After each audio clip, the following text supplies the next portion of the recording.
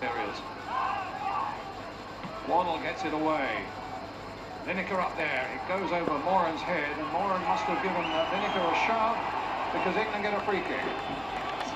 Seems strange that he picks players with flair, and then all of a sudden we've got things like Waddle hitting long balls out of his own defence, where you'd be far happier seeing Waddle as he did when I think he should have had a penalty, taking men on in the top half of the field, and Barnes doing it.